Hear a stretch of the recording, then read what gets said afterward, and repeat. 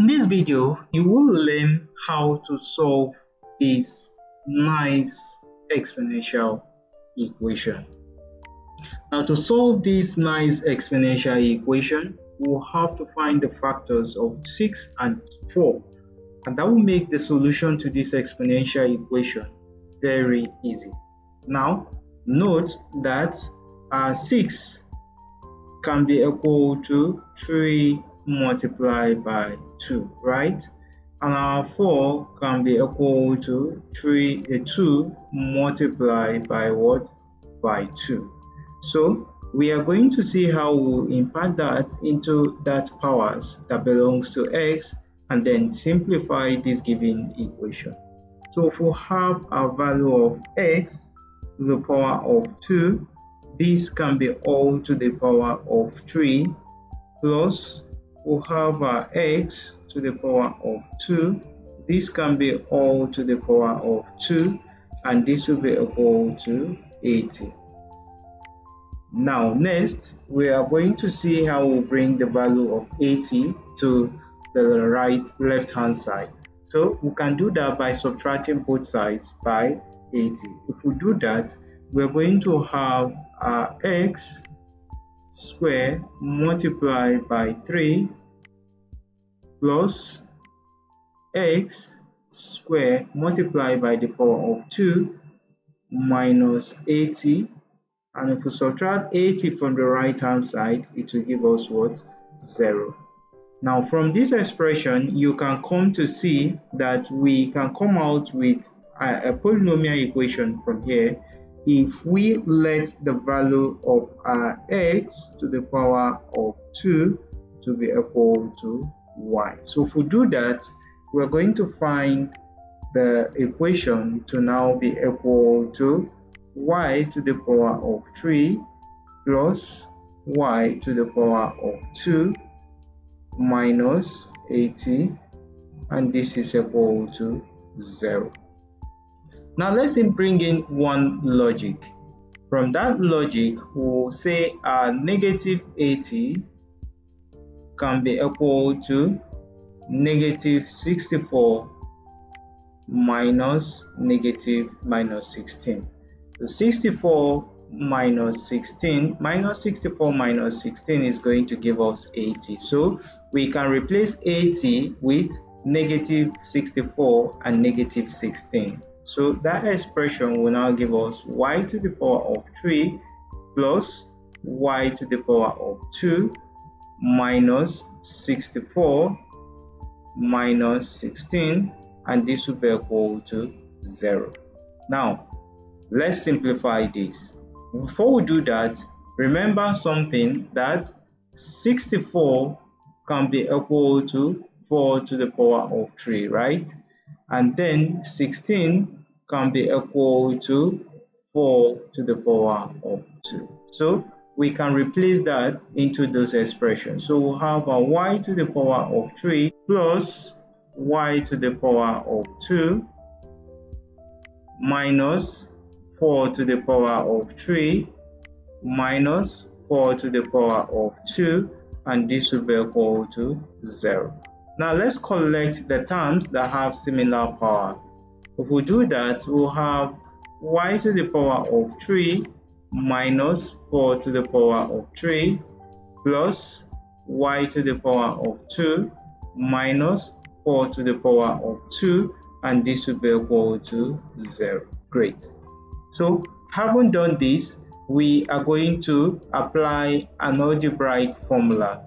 And from that algebraic formula, you'll come to see that a to the power of 3 minus b to the power of 3 can give us some variables. And what are they? A minus b, right?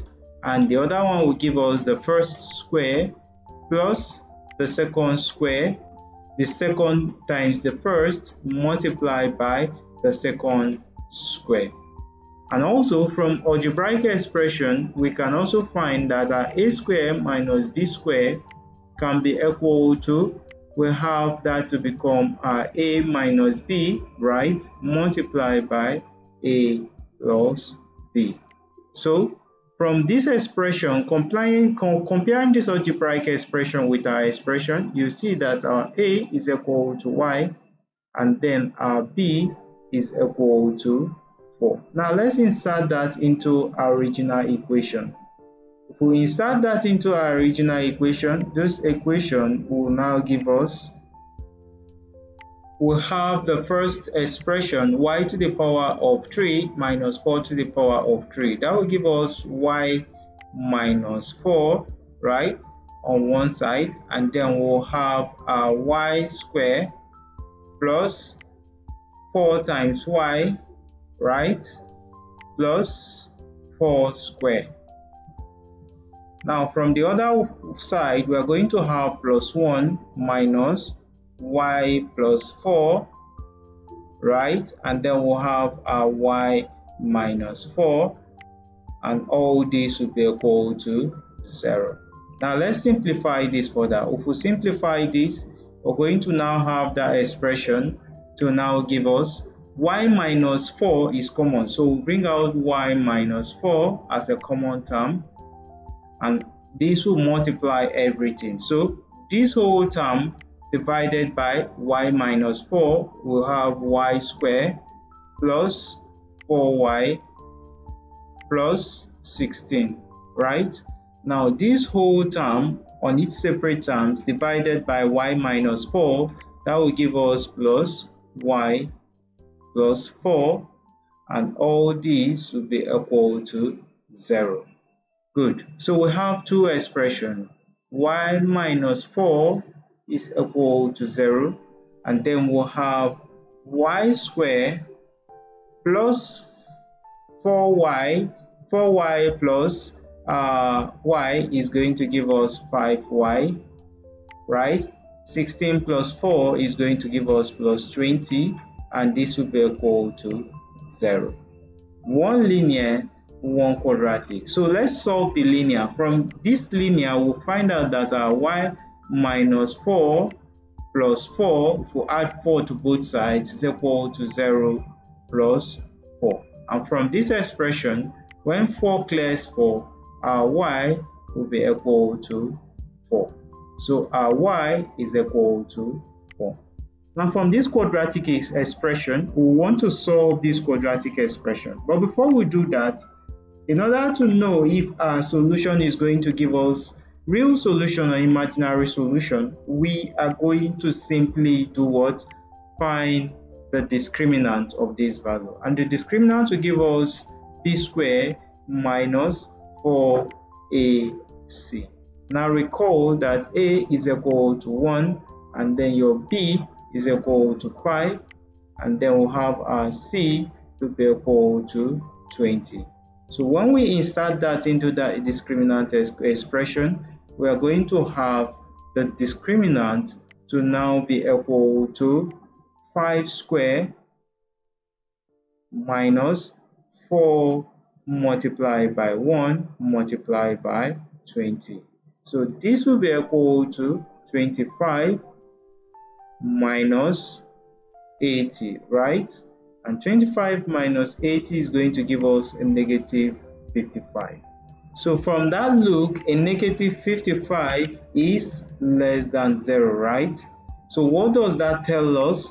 That tells us that this quadratic expression, once you solve them, is going to result to an imaginary solution. So remember that since it's not a real solution, we are going to simply do what? Neglect it.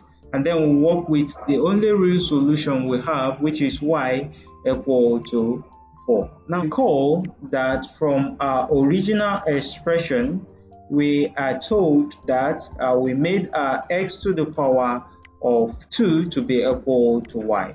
Now recall that we have the original or the real solution as y equal to 4. So if x squared is equal to y, if x squared is equal to y, and we find our real solution y to be equal to 4, we can simply find the value of x. So our value of x squared can be equal to 4. From this expression, to clear the square, we are going to square root both sides. So if we square root both sides, we are going to have this to be equal to plus or minus the square root of what? 4. So if we square root clears square, we'll have a value of x to be equal to plus or minus 2. So the solution, the only real solution to this expression is y equal to 2 and y equal to minus 2. Now, we are going to test to see if the solution is actually correct. Now, recall the original expression we are given. We're going to test for the value of x equal to minus 2. We are given x to the power of 6 plus x to the power of 4. Will it give us 80? Now, let's test for the value of x equal to minus 2. Now, if we have the value of our x to be equal to negative 2, and we have the expression given to us, x to the power of the original expression, recall the original expression, x to the power of 6 plus x to the power of 4, is it equal to 80? Now let's test with the value of x equal to minus 2. So if x is equal to minus 2, we'll have our minus 2 to the power of 6 plus we'll have our minus 2 to the power of 4. Will it give us 80? Now from this expression, I want you to note something mathematically, that mathematically, if you have this expression minus 2 to the power of 6 is not same as minus 2 in bracket to the power of 6. You know why? Because minus 2 to the power of 6 will give us negative 64. Now note this in your arithmetic, and this is going to give us a positive 64. So this L expression is going to give us 64 plus this expression is going to give us it's going to give us 16. So 64 plus 16 is going to give us 80. So you see 80 on the left hand side is equal to 80 on the right hand side. So that tells us that the value of x equal to negative 2 and 2, which you can check later, are solutions that simply satisfies that exponential equation we are given from the initial part of this question. I know you did enjoy watching this video. Don't forget to give it a thumbs up. Also, subscribe to my channel for more simplified mathematics solutions. Thanks so much for watching, and bye bye for now.